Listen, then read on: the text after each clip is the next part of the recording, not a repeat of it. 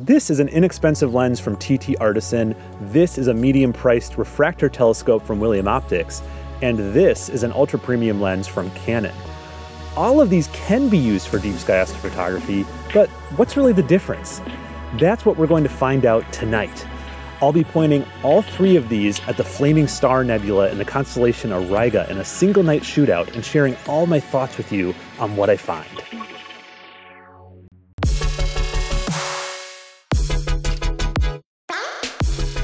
Hey, my name is Nico Carver and I'm a deep sky astrophotographer. This video was the result of a question that I often get, which is why get a small refractor telescope for astrophotography when there are so many telephoto lens choices in the same focal length range of around 200 to 500 millimeters? And it's a good question, and with this video, I'm going to try to answer that as best I can using these real-world examples here. So to give a bit of a spoiler, it's not just about the final image or image quality. There are a lot of practical reasons in terms of focusing, compatibility with other astro gear like mounts, and other astro accessories like filters that make the small refractor desirable if you're really getting serious about astrophotography, especially deep sky astrophotography. But camera lenses have their place too, and they offer a lot of versatility if you're not all in on astro. And they come in all kinds of different price points. So I thought it would be interesting for this video with the two lenses to compare a lens on the low end of price, the TT Artisan 500 f6.3, with a lens on the high end, which is this Canon 100 to 300 RF 2.8. Before I jump into the review, let me share a couple quick disclosures. This TT Artisan 500 f6.3 was sent to me by TT Artisan for review. Same thing with the William Optics SpaceCat 61. William Optics sent this to me for review. The Canon 100 to 300 f2.8 RF lens I rented from lensrentals.com, and that was done with proceeds from my Patreon campaign. And then finally, the Skywatcher GTI mount that I used for testing these is on loan from Skywatcher USA. So thank you to all these companies for the opportunity to review their products here on the channel. I really appreciate it and allows me to make cool videos like this. So the first thing I want to talk about is what goes into an astrophotography kit that's going to work with optics like these. 300 millimeters focal length, in the case of these two, and 500 millimeter focal length in the case of the TT Artisan is a long enough focal length in all of these cases that for deep sky work, meaning taking pictures of nebulae, galaxies, you're going to want a tracking mount. You don't want to do this untracked. And you're probably also actually going to want an auto guiding system. With lower focal lengths, like 135 millimeter, you could just use the tracking mount or maybe even go untracked. But for 300 millimeter and up, I would suggest the tracking mount and an auto guider. And what is auto guiding? It's this thing right here. It's this tiny little telescope, a separate telescope from your main one, and also a separate camera that goes with the tiny telescope. And what this does is it makes the tracking mount more accurate by looking at the stars and doing a fast refresh. Like every second it's taking a new picture, and if those stars move out of place, it sends a small correction to the tracking mount.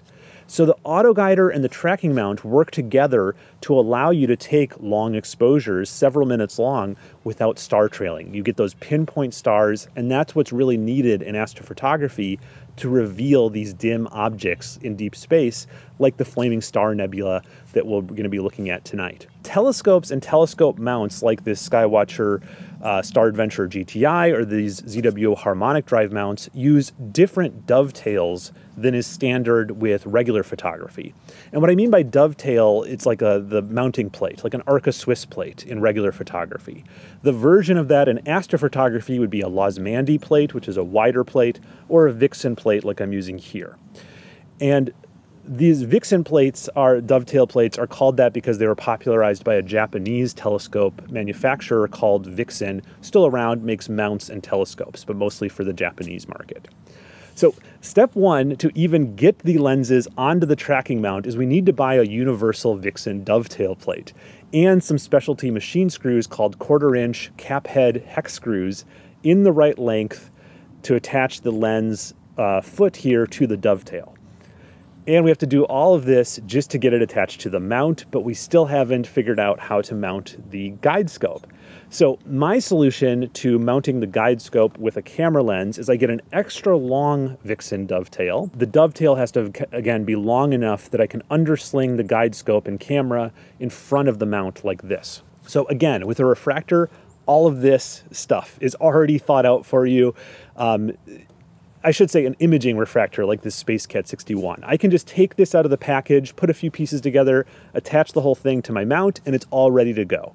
With any camera lens, you're going to have to do a fair amount of ordering other parts and rigging them all up in order to use the lens as a deep sky astro lens. Now, once you get past that hurdle with a lens, let's say you want to use a filter, like a duo narrowband filter. Those are very popular today because they block a lot of light pollution and they let through emission nebulae. With the refractor, you can just screw off one piece here on the back, install the 48mm threaded filter in the spot designed for it, screw the piece back on, and then the filter is held securely inside the telescope. Really neat. With the camera lens, you're going to have to hope that your particular camera has some kind of clip-in filter that you want to use designed for it. So if you're a Sony or Nikon shooter, you may find there's very little available for your particular camera. With the refractor, again, any kind of astronomical filter is open to you. Okay, the next big thing is focusing, and with the SpaceCat refractor, this is a really nice focusing system. It's an internal focus system that William Optics has patented, but then it has the traditional telescope focusing knob and the 10-to-1 reduction knob for fine focus control. The SpaceCat also comes with a really cool clear Bodnov mask built right into the lens cap. This is an excellent tool for nailing focus manually by using a diffraction pattern that this mask creates with bright stars. And if you want to automate your focus with an electronic third-party focuser, with a lens, you need to find a belt and probably a 3D printed part that will work for that. And it may not really be worth it because once you add a belt, you can't rotate the lens easily. Well, with the refractor, it's very easy to add a third-party electronic focuser, and then rotation for framing purposes is never an issue here because it's here in the back behind the focuser. And this manual rotator is great.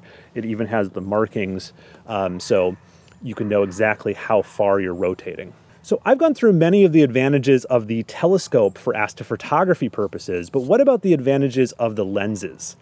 These ones, the TT Artisan and the William Optics, are very hard to change focus quickly for fast-moving subjects. So a big part of what you're paying for with the Canon is excellent optics, like top-of-the-line optics, but optics that can also autofocus very fast and reliably across a zoom range.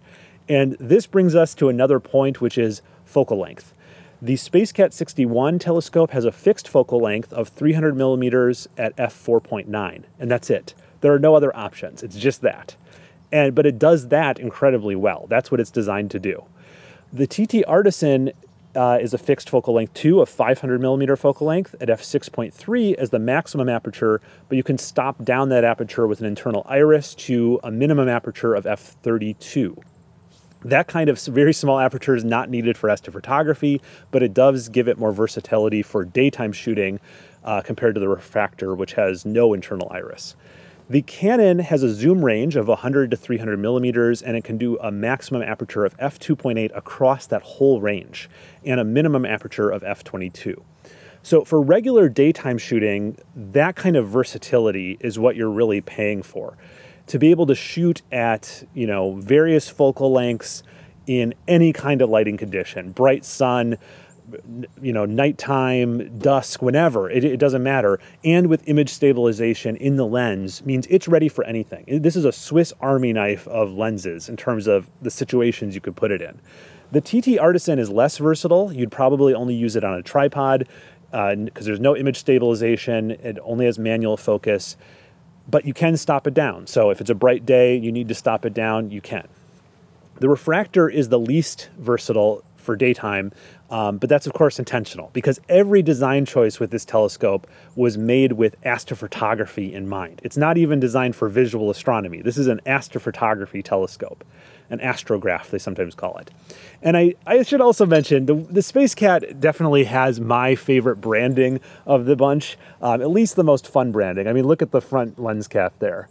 And it even came with a SpaceCat toy with a moving tail that my kittens were really entertained by.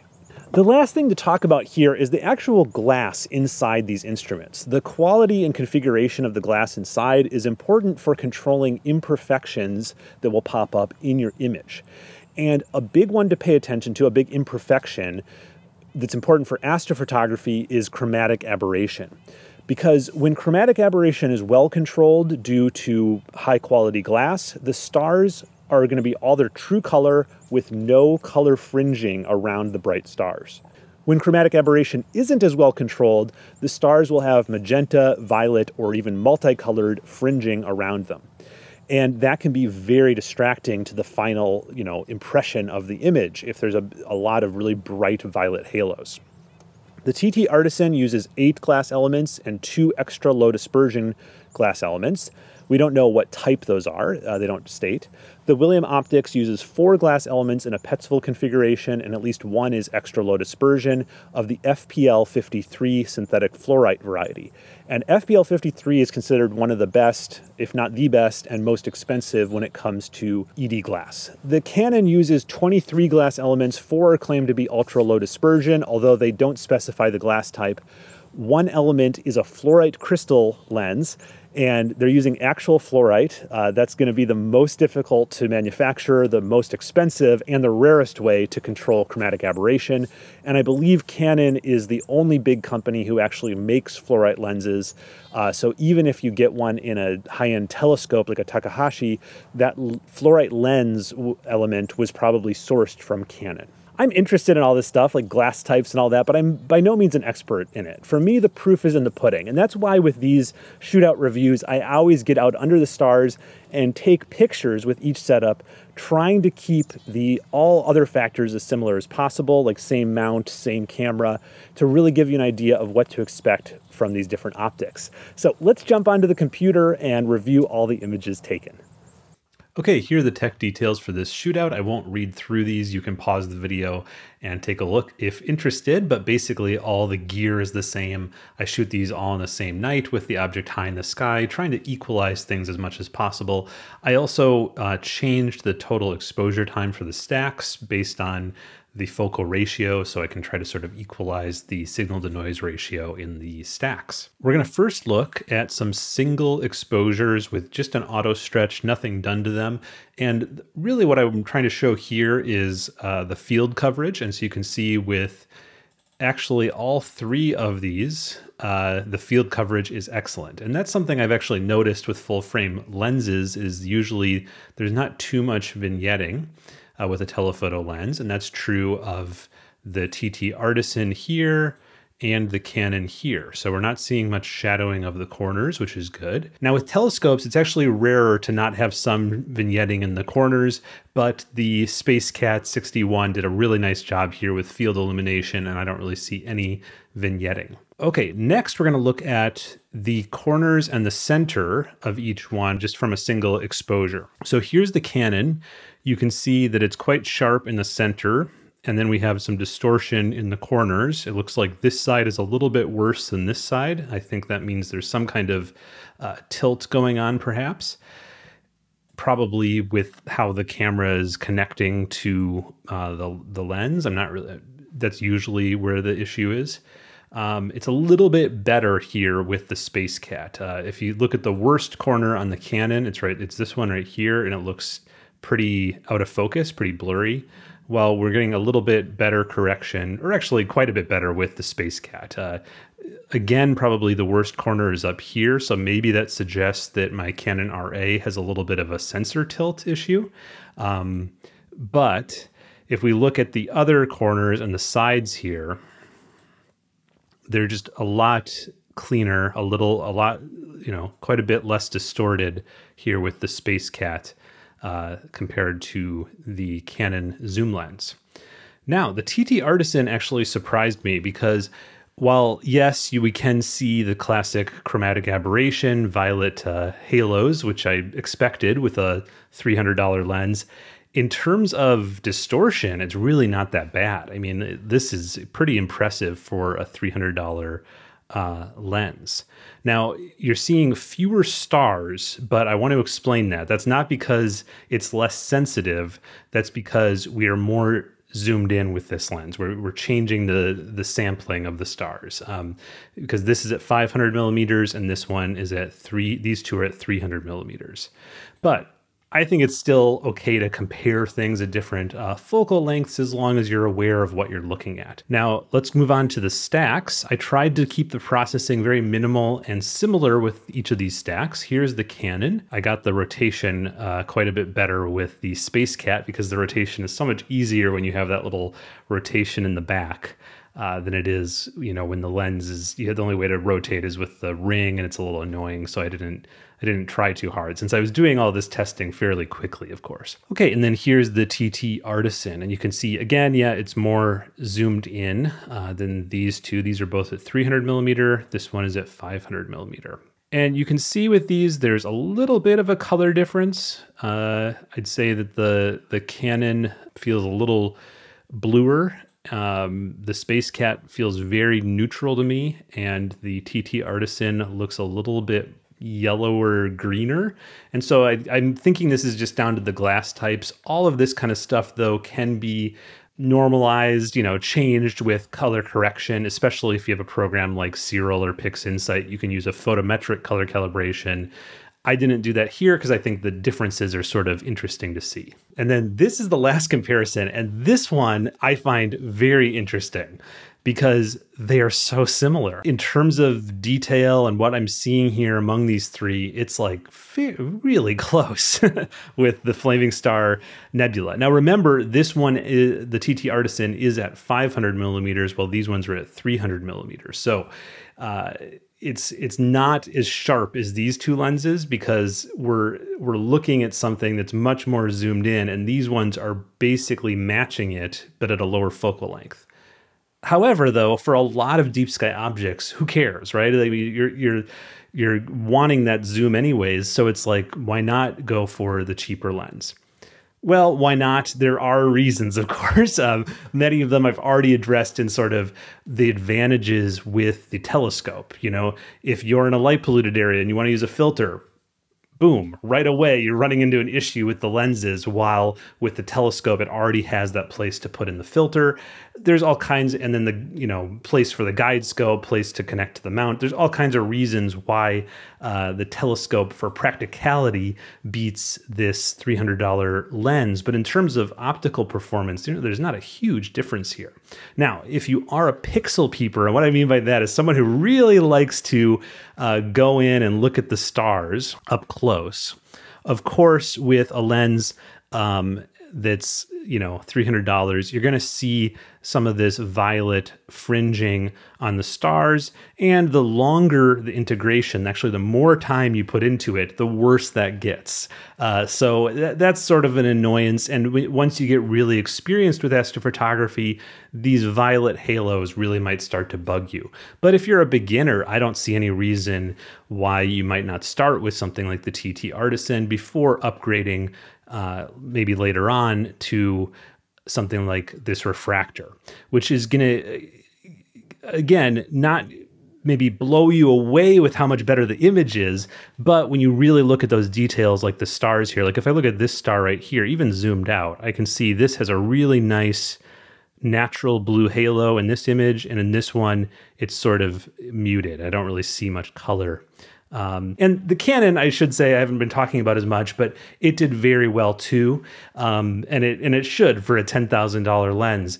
But I guess the Canon I just am including here in case I have any watchers who are already into like sports and wildlife and have something like this. And they're like, well, could I use that for astrophotography?